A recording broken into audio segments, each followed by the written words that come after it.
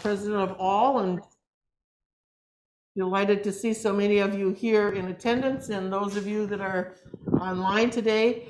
We're pleased to welcome Bill Houston, who is the guru of all things sinkholes or karsts. And I'm embarrassed already. We're going to learn a lot about karsts today, and then I would remind you that next week at this time we'll have an on-site visit, and I'm sure you'll talk to us about Yes, that. I will.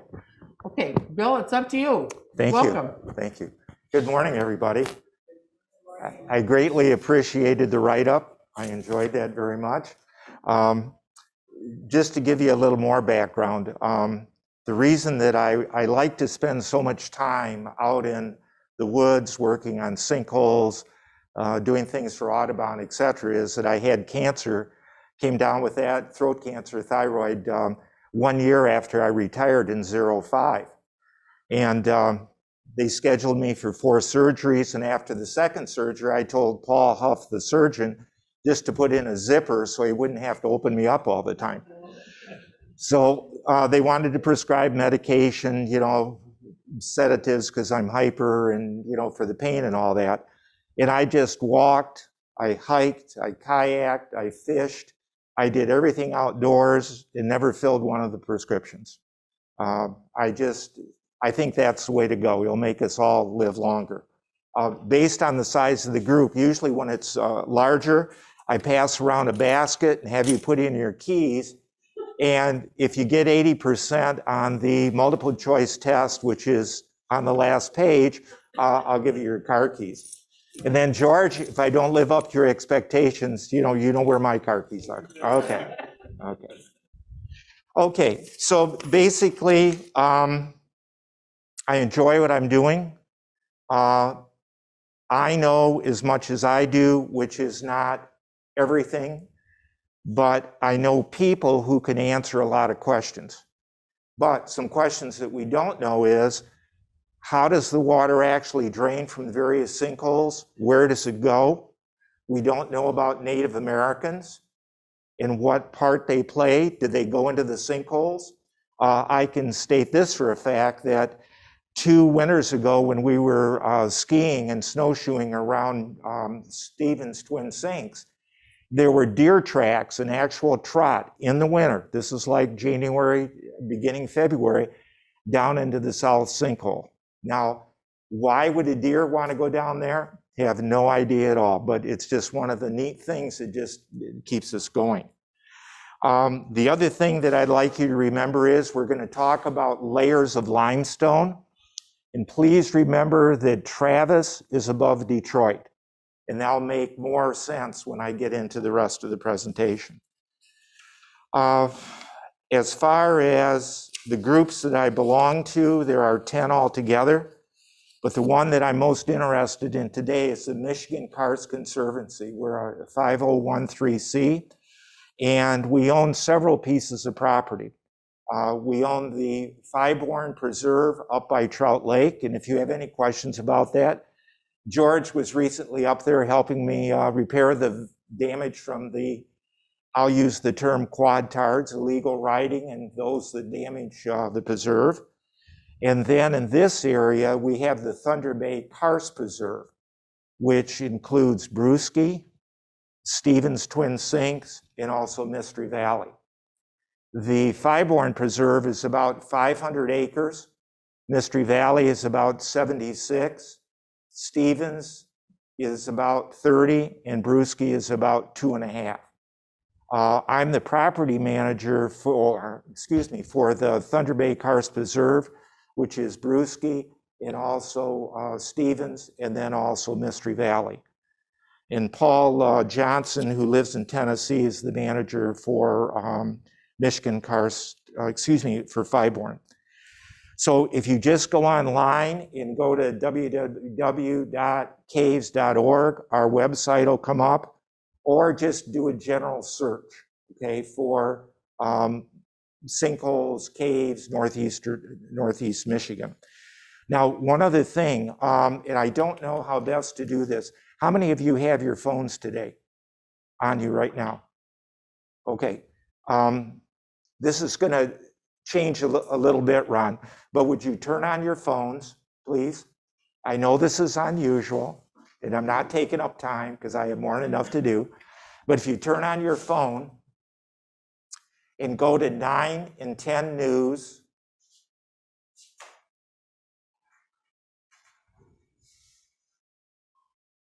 and then do a search for Mystery Valley, a drone video is going to come up. And that drone video is when Corey Atkins filmed me at Mystery Valley. Because for the last 10 years or so, what I've been doing, I shouldn't say 10, 9 years, I go to Mystery Valley in my kayak and I take depth surveys. And on that occasion, and tell me when it comes up, we had measurements of 28 feet of water. When he came back the following year, when I was standing on the shore and I reached up with my paddle, I could not touch the seaweed and algae that was still on the limbs of the trees. That's how deep the water was. And what's interesting is that, and I'm sort of getting ahead of myself, but I'll get back onto the point, that at Mystery Valley, it was filled with water from 2016 all the way through this last, I'll say November, December of 20. Now, how do I know that? In January, with my sled and my life vest on and a 2x4x6, I walked out and I did this during when I knew it had water, and I used my auger and I checked the depth. This time when I went out, I got out about 20 feet and I went straight on through, no water. So, I did one of these routines and went back on shore. And as I looked back out over Mystery Valley, I could see that the ice was concave. So that when I came back, and it was luckily there was a lot of heating days in there, when I came back in March to do another drone and survey, there was absolutely no water in there. And we had always thought that the water was being held in Mystery Valley because Lake Huron was so high.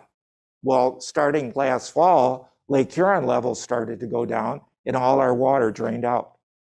So somebody has water from, I'll call it a reservoir that is about a half mile in length, an eighth to a quarter mile in width, and at some points 28 feet deep.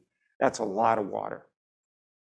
But on some of these displays that I have, there are pictures of that, and you could look at those later.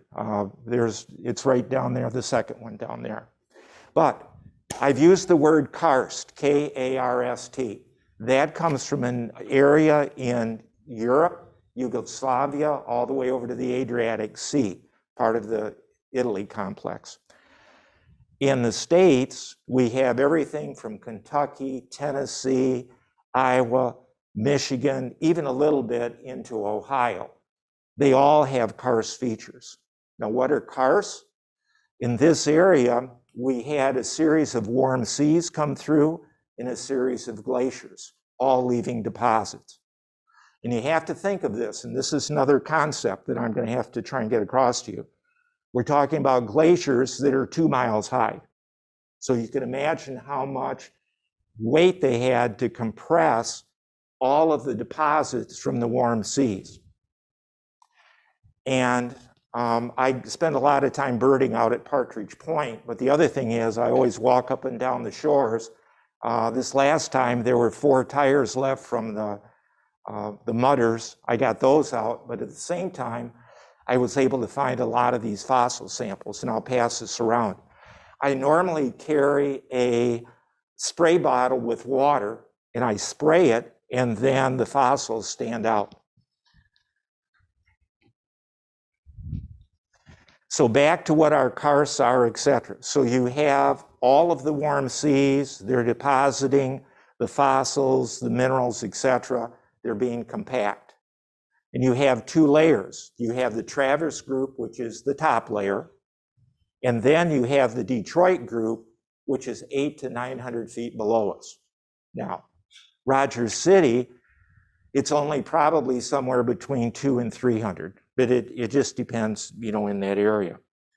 How do we know a karst area? If any of you've walked on the High Country Trail out of Atlanta going over to the Pigeon River, along that trail, you can just see a lot of areas where they look like they're holes. We call those swallow holes, where the water collects, it percolates down through that, and as it does, just like when it comes out of the sky or from clouds, etc., that it becomes more acidic. So if you put something that's acidic on limestone, it begins to dissolve it. And as it dissolves, you get caves, you get caverns, you get cracks, you get fissures, all sorts of karst features. You can't see them all, but they're there. Now, how do we know that they're there?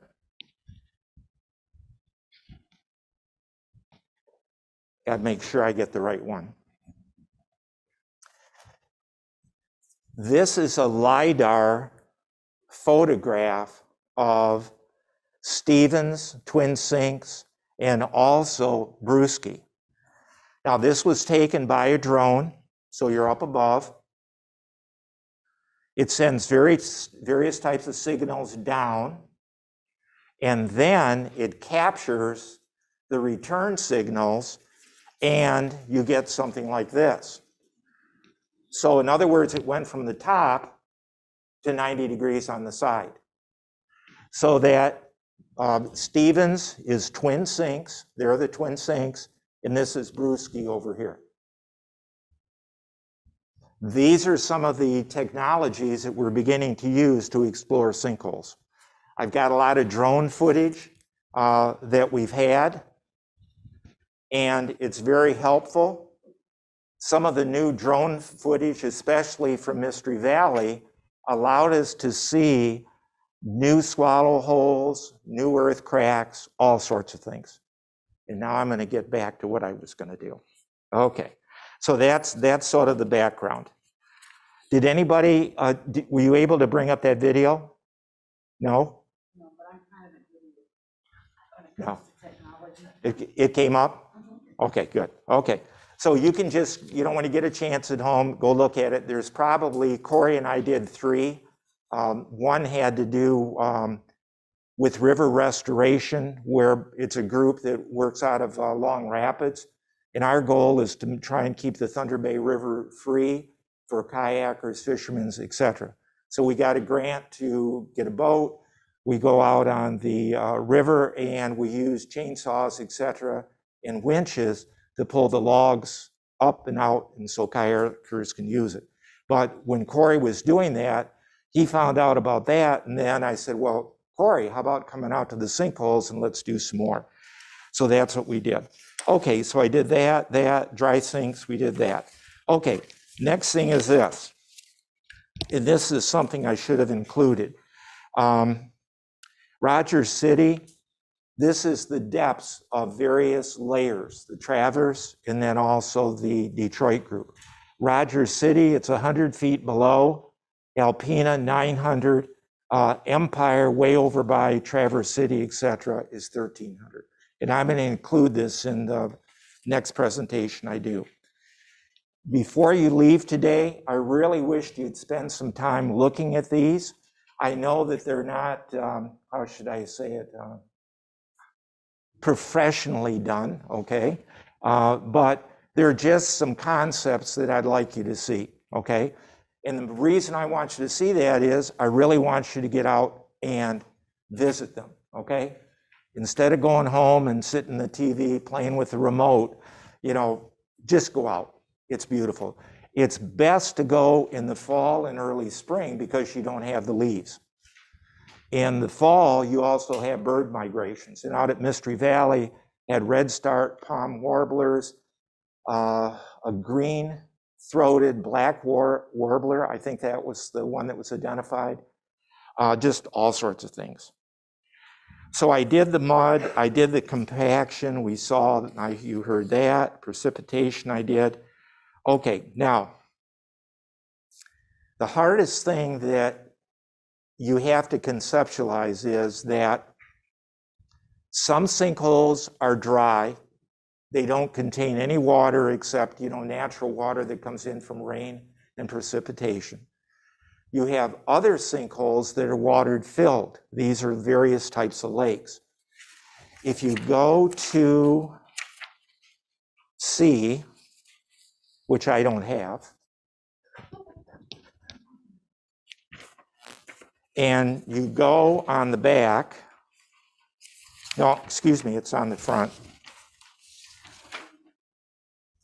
If you look at this on the left and go down where it says drainage events,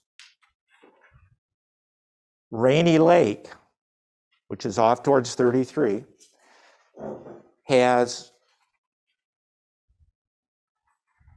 drained 4 times completely. And if you go online and search for Rainy Lake, sinkholes, etc., there are pictures of the locals who own properties, cabins in that area. They thought when the water would drain out, it would leave all the fish. It left some, of course, but the rest actually followed the water down into the drainage channels. Shoepack is drained at least 3 times. And if you go over on the right-hand side in the middle column, those are the sinkhole lakes that are in Pigeon River area. And then in Presque Isle, there are Francis, Kelsey, Tomahawk, Big Tomahawk, Rainy, and also Shoepack and Rainbow. Now, sinkhole lakes can also be classified. And if I sort of regress, those of you that are going to go on the tour of the sinkholes, when we're at Stevens, that is very unique because it has a fragile ridge, an actual earth separation between the 2 sinkholes. We also have, though, sinkhole lakes that are walled. There's one in Pigeon River area, but that's separated by probably maybe 1/8 of a mile. You have Rainbow Lake, which is off of Millersburg, which is maybe separated by 100 feet. So you have all sorts of variations. But what's so interesting about this is Shoepack Lake, which is probably 170 where the one sinkhole was, or the new sinkhole, right to the east of that, you have 5 dry sinkholes that are deeper than the lake. So why doesn't the water go from the lake into the dry sinkholes? There is a clay ridge right there that separates them. So all the drainage events have happened when material has slid off the side down into the lake, and that material is following the actual collapse of the area down below. Now, what you have to think of is this. You have the Travis group up here. 800 feet below, you have the Detroit group. And you have water seeping down. It's acetic. It's dissolving the various types of limestone, gypsum, dolomite, etc. Now, when you have a sinkhole, you can think of it as a funnel. This is the Travis group. Travis group. This completely drops down, as an example, right into that, and down here is the Detroit group. So what you see is this shape on the surface, a cone. In the case of Mystery Valley, you had a huge cavern, which was almost 1/8 of a mile in width, and depending on the water, etc., the level, it could be up to 1/2 mile in length. That whole roof collapsed. So you don't have just a circular cone, you've got this huge valley, and that is right over there. And I have pictures of it showing not only when it contained water, but also when it was dry. Now, another interesting thing about Mystery Valley, Ron, I'm going to cruise this way for a minute.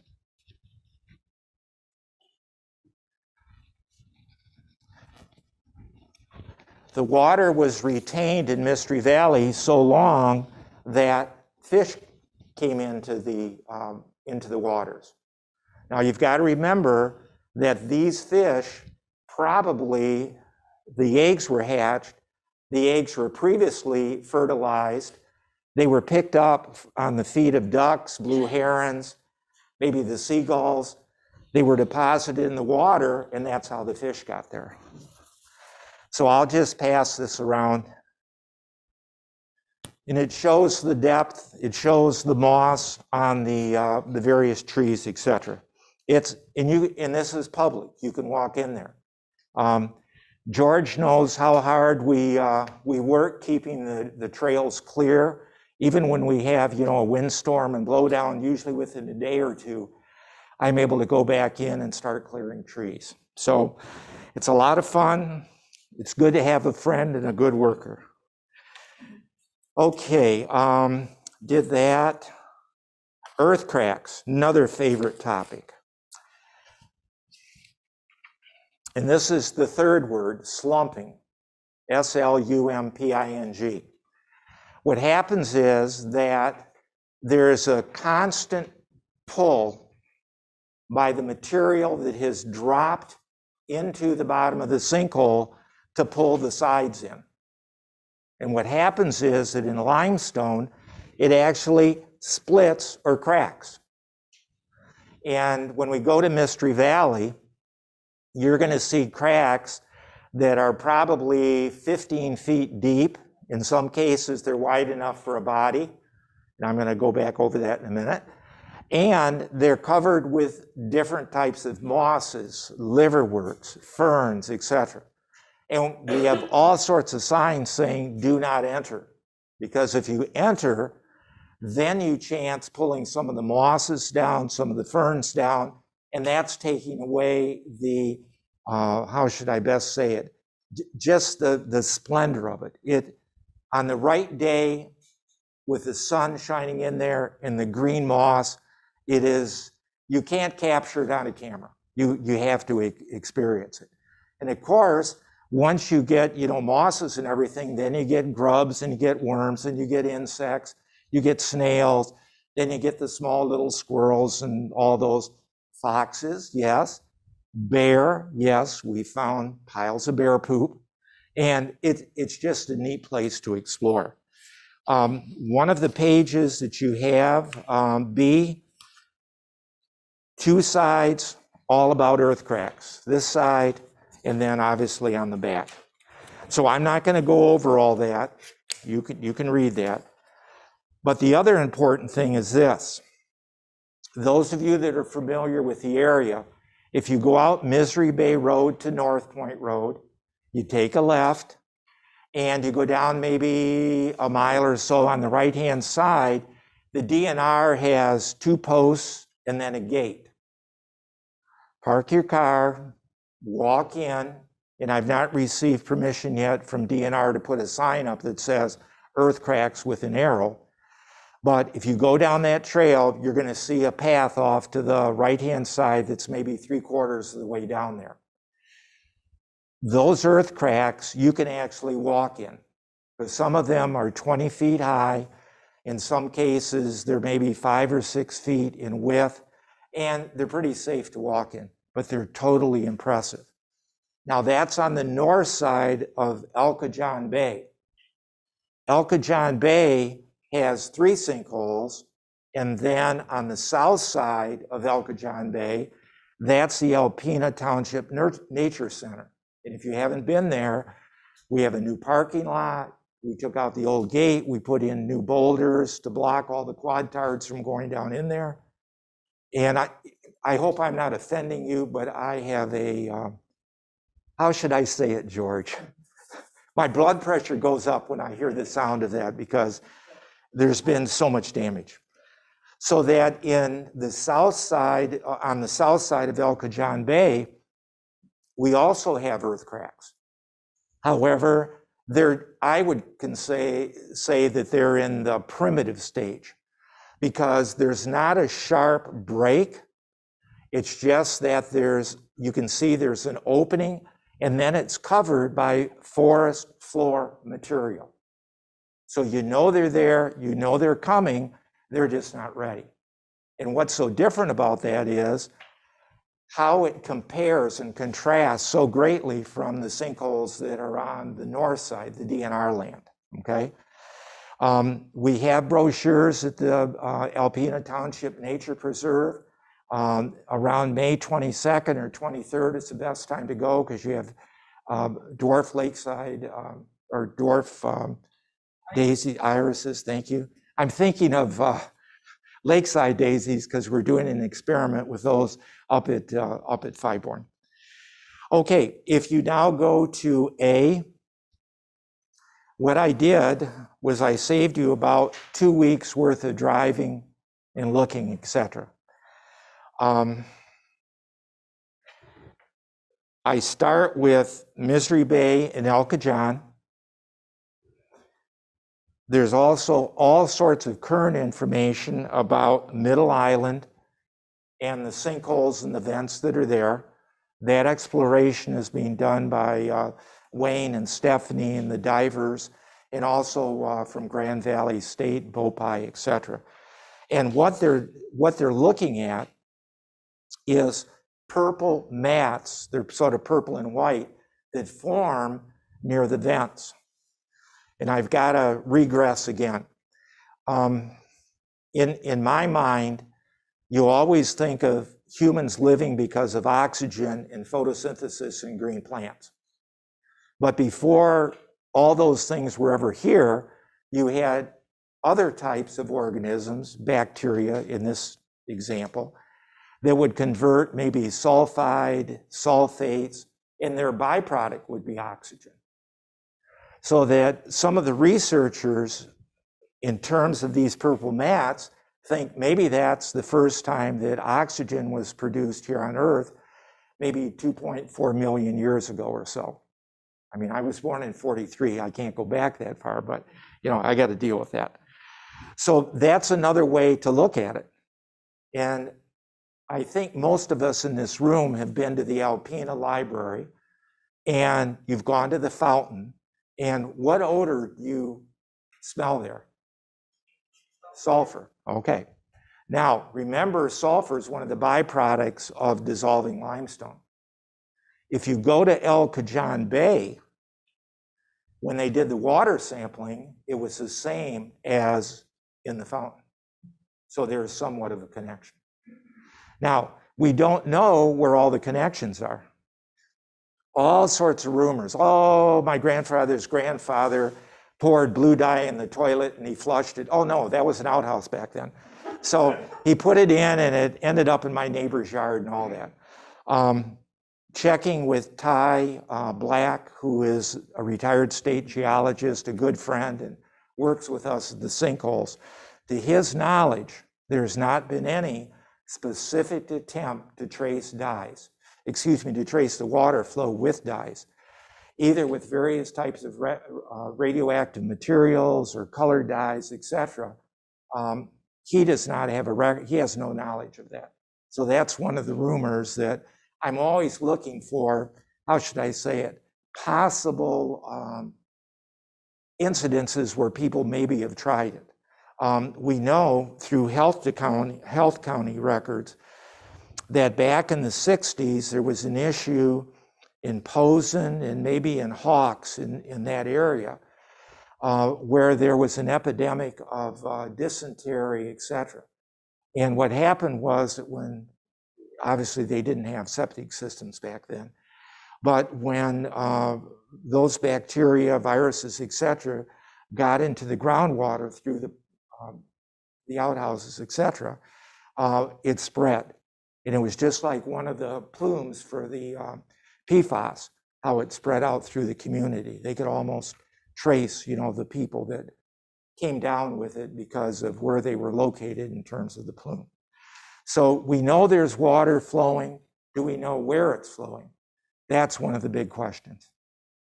There's been a lot of discussion of the water coming on Long Lake, going into Lake Huron, and whether or not there are vents or there are earth cracks or there are sinkholes, all sorts of things. Some rumor, some fact. And my greatest concern is, and I don't know how to say this nicely, is that there are restrictions put on employees when they belong to an organization, specifically with the DNR, the state, Eagle, etc. In other words, they can only do things, let's say their research on the marine sanctuary. They can't go out with me to Mystery Valley and do research out there because it's not in the sanctuary, okay? So there are limitations. And I wish they would just sort of open that up more. That would really help. Okay, next thing is Bruski and Stevens. Now this is off Lear Road. You go out Long Rapids to 65, you turn right, that's heading north. First road on your left is Lear. Follow that for 4 miles. Bruski's on your right and Stevens is on your left. We have parking in both places, but I recommend that you go to Stevens because it has the kiosk and more information. Now, Bruski was bought way back in, I think, 87. The Karst Conservancy got grants.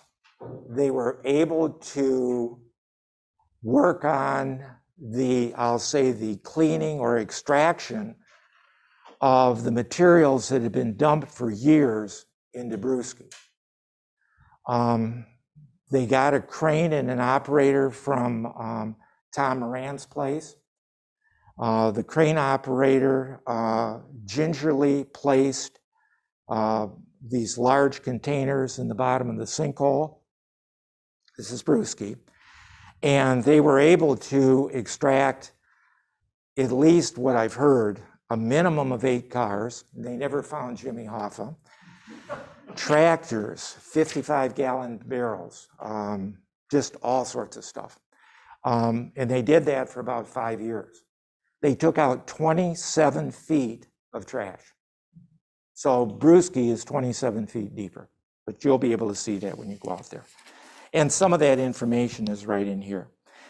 Right across the street from Bruski, you have Stevens Twin Sinks. Absolutely a marvelous place. We have nature trails, we have natural features trails, and we have the earthcraft trails. So you can see it all right there. And then I would like to go on to Mystery Valley. I'm trying to think of, here it is right here. Now, this is a specialized drone shot of Mystery Valley. Black and white with a little blue tinge, obviously, but showing you the features. This right here at this end is where the swallow hole is.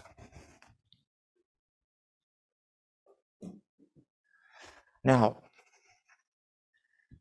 over a period of years, what they've had is this. Way back in the 40s and 50s, they tried to make it into an amusement area with tourists, etc. And I'm trying to figure out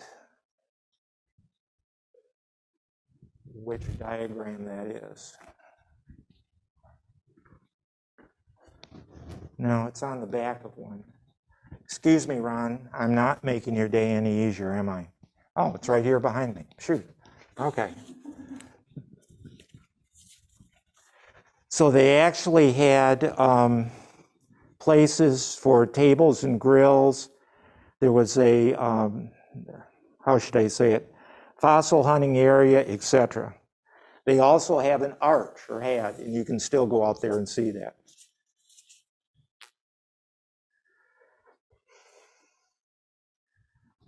Okay. Now, Ron, is there a chance we could take a break? Okay, thank you for your patience. It is warm. I'm not even wearing long underwear. Jeez. Okay, so Mystery Valley. Make sure that you look at the video, 9 and 10 News. There have been other groups that have tried it. Night Stalkers did. We had great weather. Video was great. Guess what? No audio. It was just, one of those things. So please take advantage of this. You can make copies. And basically what I did was that did a little research, got out the maps, and did the driving. And as I said, that was about 2 weeks worth of work, get the GPS points, etc. But took care of it. Now, another interesting things about karst. You have karst running from Traverse City all the way over to Alpena out into Lake Huron.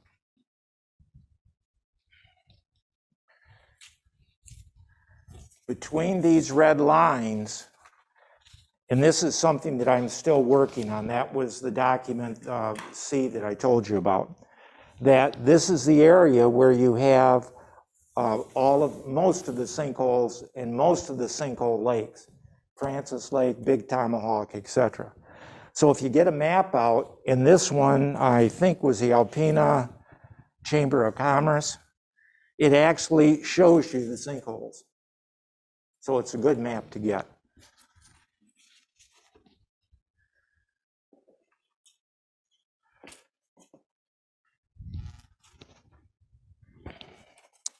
Okay, I did earth cracks. You can read that on your own. And I did see. Now, part of the planning that I do is that between May and October of each year, I get volunteers. George is one. But we go out more than just on weekends. Usually the first weekend in each of those months, except in September when it's the second weekend because of the Posen Festival. We paint signs. We keep up with the vandalism, which unfortunately some has occurred. Clear the trails. We're trying to get wood chips. We spent, I don't know how many hundreds of dollars to put boulders in the parking lot so that the four-wheelers, et cetera, don't go up the hills.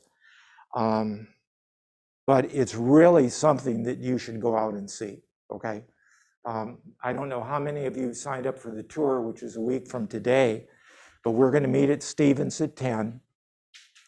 I'll try and keep it short at Bruski and Stevens because at Mystery Valley, I have the combination so we can drive in and park, but then we've got to walk the two trails. But once again, it's well worth it. The important thing to sort of conceptualize in your mind is that at Mystery Valley, at the west end, you have this swallow hole. And it was hard for me to understand at the beginning that the swallow hole in Mystery Valley has water coming up as well as going down. It's resurgence. And that's why over a period of years, water would come up in the spring, and then it would gradually lessen. And by fall, we could actually mow a path through the grass out to the swallow hole so that the visitors could actually come and see it. It is absolutely neat.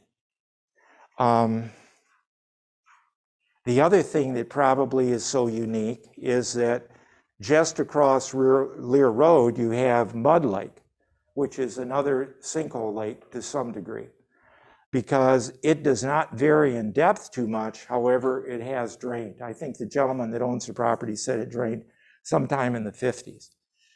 So even though you have lakes, filled sinkholes or collapsed valleys, side by side, maybe within a mile, we still don't know where the water goes. We don't know why it comes and goes, why, and what's the best way to describe this? And what its relationship is either with Lake Huron or the vents in Lake Huron or the entire underground system of aquifers, which are above all of the caverns and sinkholes and the Detroit group at the bottom. Now, part of our plan is with the Michigan Karst Conservancy is that we're also looking at the sinkholes that are in Monroe County. And we're in the process of working with, I think it's Whiteford Township, to take over one of the sinkholes there. The county doesn't want it, the road commission doesn't want it, but we raised our hands. So we're in negotiations to find out the costs and also the liability. As an example, at Fiborn up by Trout Lake, we have a cave system that with permission, and there's a lot of permissions that you have to get, you can be led in by one of our tour guides. It's 1,200 feet. I did it when I was 75 and didn't have a problem, other than my feet got cold, my knees got cold, because you're actually in water and it is narrow. A lot of the visitors, like this last weekend, we had students from Michigan Tech for geology, and then Lake Superior students did the cave tour. And it was interesting. They've been told that before you enter the cave, you have to put on a clean set of clothes and boots, because we're thinking of white nose syndrome for bats, and bats were in the cave. And then when you come out, you have to change again and do a separate wash and all that. I think what is most interesting about the cave is that in one portion, there is like a shelf. You have the wall coming down and then a horizontal shelf. In that shelf, you can see all, just like the fossil piece or sample that I passed around, you can see those fossils. It is absolutely cool. And it's only maybe 50 to 60 feet underneath the surface of the forest floor up above. The frustrating thing is it's shiny and wet. And if you try and take a picture, you get reflection. You don't get any good pictures. But that is just, it's worth the trip. It's worth the trip. So that's what's new. We're trying to purchase that land. We're also rewriting, I shouldn't say rewriting, but we're working on 3 documents: history of Bruski, history of Stevens, and history of Mystery Valley. And just on Mystery Valley, I think I'm up to about maybe 7 or 8 pages. But we go back all the way to 1869, when one of the state geologists described Sunken Lake. So, we've got a lot of data. Plus, the Alpena Library is a great source. Totally impressed with the way they answered questions, how they showed me to use the microfiche, how to print, do all that. So the research is here. The other thing is that you've got to make contacts with other interested people, like the workers, I shouldn't say workers, but the staff at NOAA, very, very helpful. The staff at Grand Valley, very helpful. The staff at Eagle and Gaylord answer a lot of questions. They say, Houston again? Nope, sorry, not home.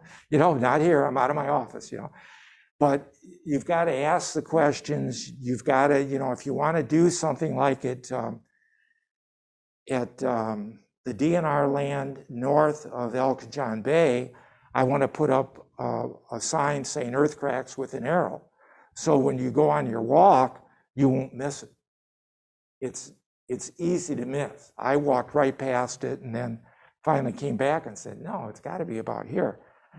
So, things like that. So, and even if you want to go in and clear trails and do things like that, since it's DNR land, you have to sign, excuse me, the volunteer form. And that's a liability form, et cetera, so that if you get cut by a chainsaw, et cetera, that, the DNR is not liable. But they're really good about it. They enjoy the help, et cetera. And after a while, they get to know you, and it's pretty easy to do that. Now, perfect timing, 10 minutes. Questions? Give me easy ones at first, okay? When was Mystery Valley purchased?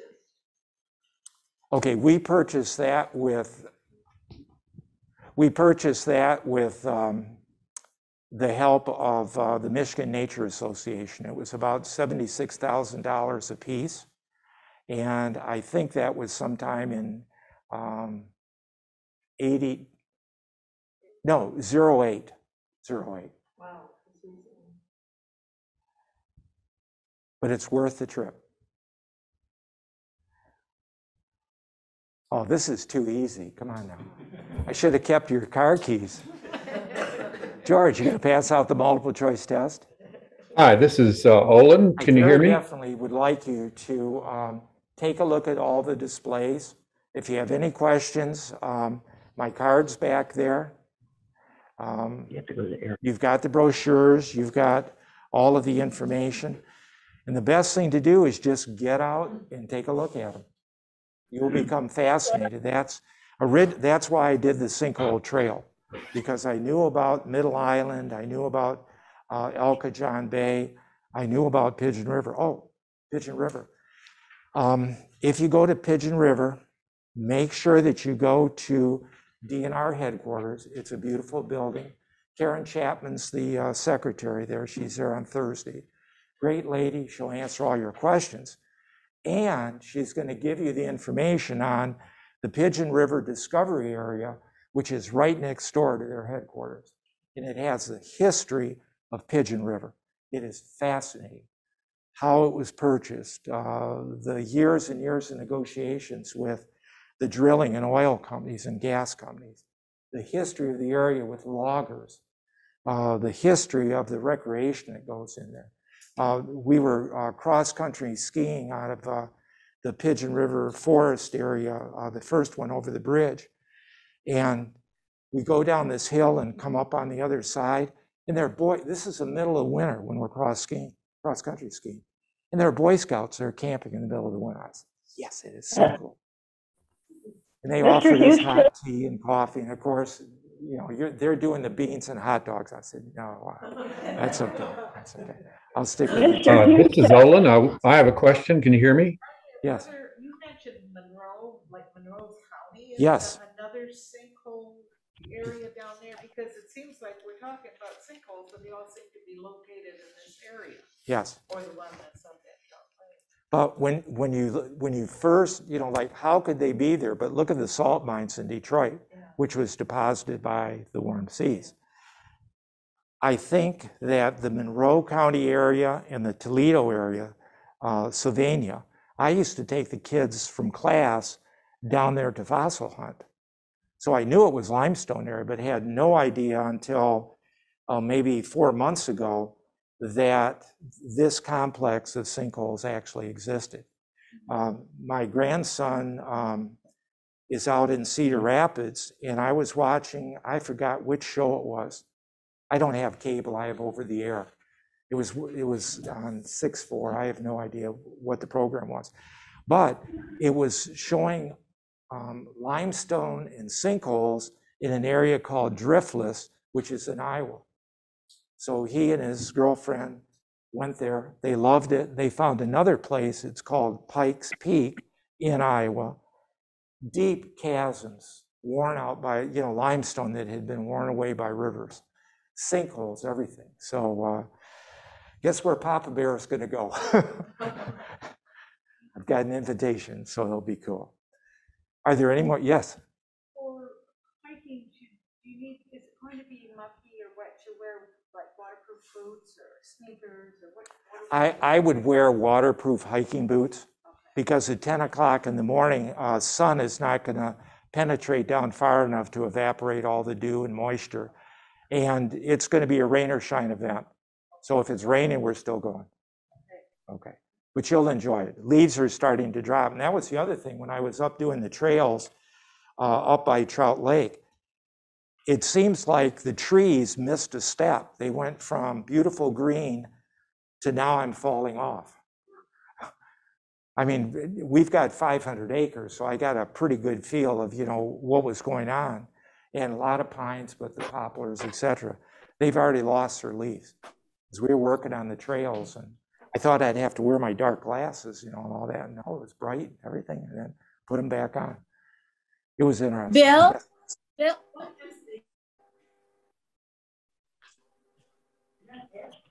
Bill? Bill?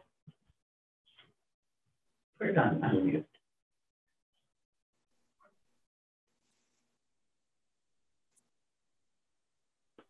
Hello? Hello, Bill?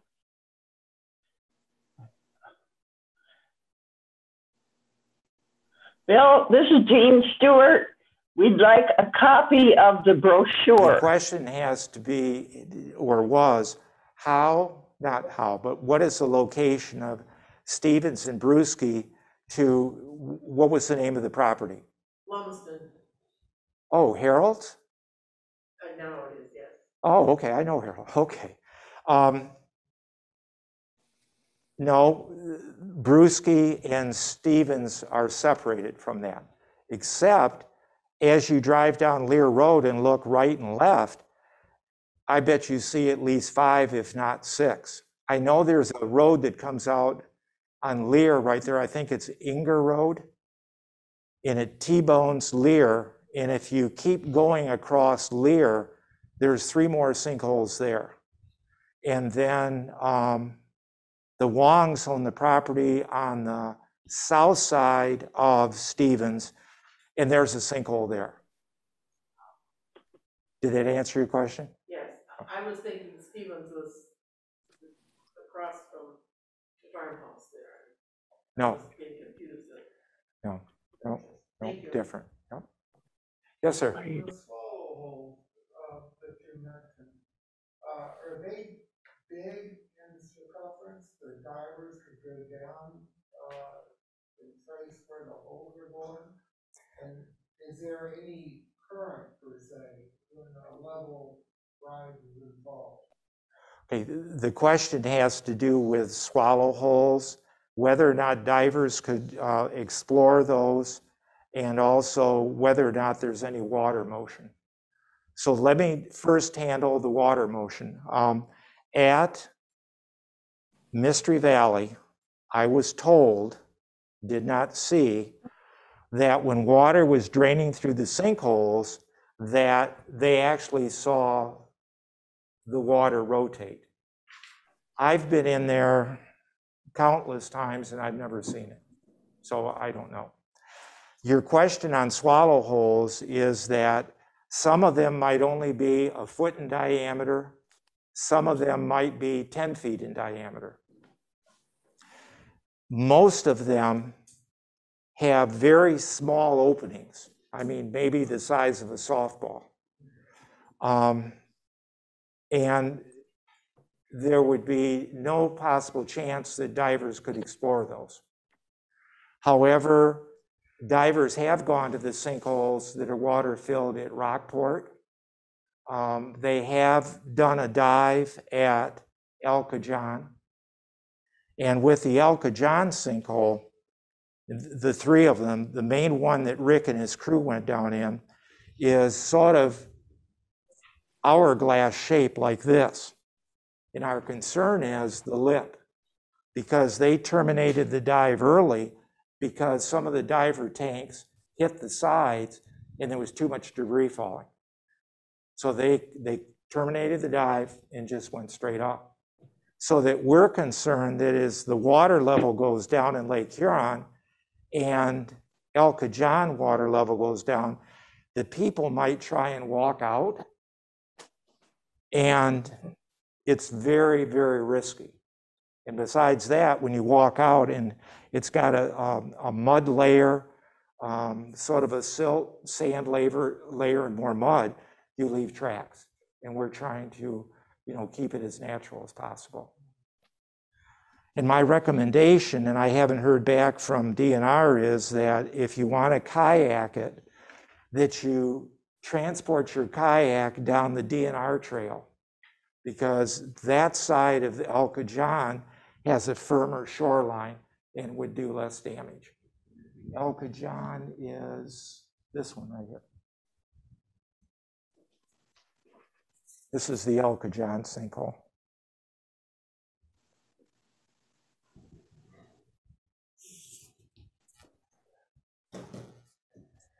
Are there any other questions? Yes.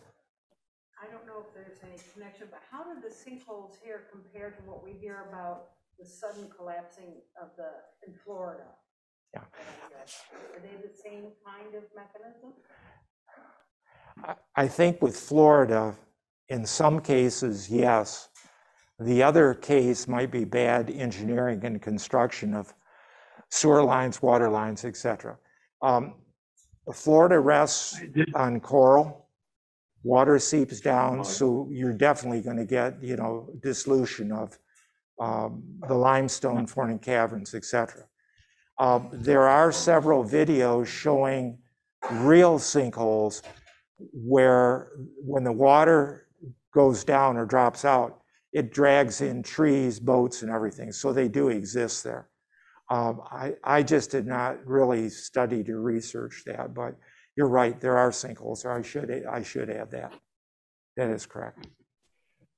Yes. Bill, Oh, yeah. Trail down to this is Dean Stewart. you have the You're louder. Not working. to the left of you. Is that having connection with the sinkholes? I mean, they look like huge, almost like lava flow in a way.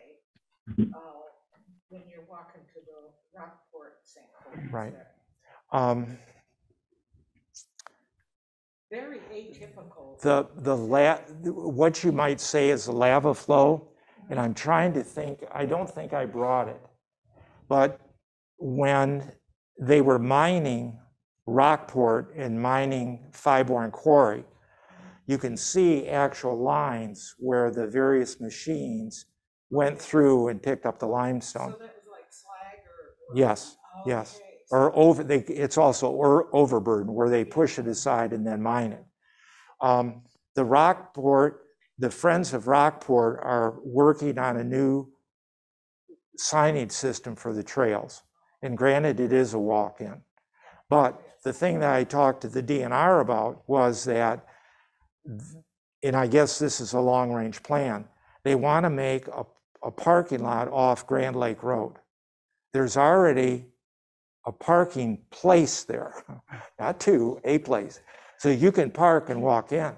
I walked in and got lost. I was in for probably 2 hours and said, nah, this is not working. So I have a system with flags that I walk out, and as I walk by it, I pull the flag. And I talk with them, and they're working on numbering it. There are numbered posts, but there's no map. And some of the posts have numbers, some don't. So I just terminated the hike. It was a nice day, no mosquitoes. You don't carry a compass with you, Bill? No. I can vouch for that. I don't know. Well, Yeah. you both didn't get lost. Yeah, We did. no. No, Any the other only, questions for Bill? Bill, I can't think Bill? of a better promotional program to have for the Association of Lifelong Learners than you, Bill Houston. It's been an awesome presentation. I thank you very much. I appreciate And to it. the group assembled here, if you're not a member of all, it's programs like Bill's that we offer many times a week and throughout the year. And I invite you to be a member, join our organization for a nominal fee, and you can hear more like this. If you're not a member, today was your complimentary visit, and we do invite you to make a donation for future program. But with a presentation like today, I can't imagine anybody doesn't want to be a member of this super group. Bill, thank you so much for sharing your Oh, I enjoyed it. It's not work. It's just a little different with the mask on and the temperature. Other than that, we're fine.